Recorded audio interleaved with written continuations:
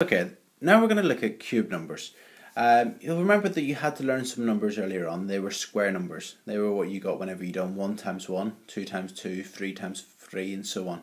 So remember the square numbers were 1, 4, 9, 16, 25, 36, 49, 64, 81 and 100 and so on. Now we're going to look at our cube numbers, and they're just as important to learn. Okay?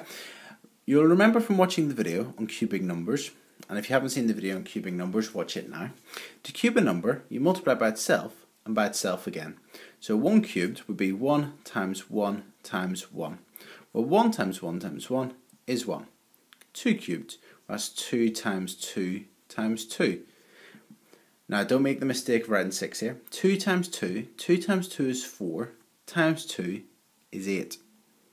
3 cubed, well that's 3 times 3 times 3. 3 times 3 is 9, times 3 is 27. 4 cubed, well that's 4 times 4 times 4.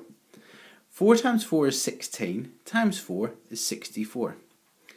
5 cubed is 5 times 5 times 5. Well, 5 times 5 is 25, times 5 is 125.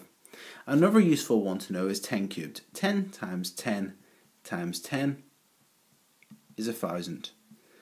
Now these are cube numbers, your answers. So the cube numbers are 1, 8, 27, 64, 125, and they carry on, okay? These 5 are very useful to learn. 1, 8, 27, 64, 125.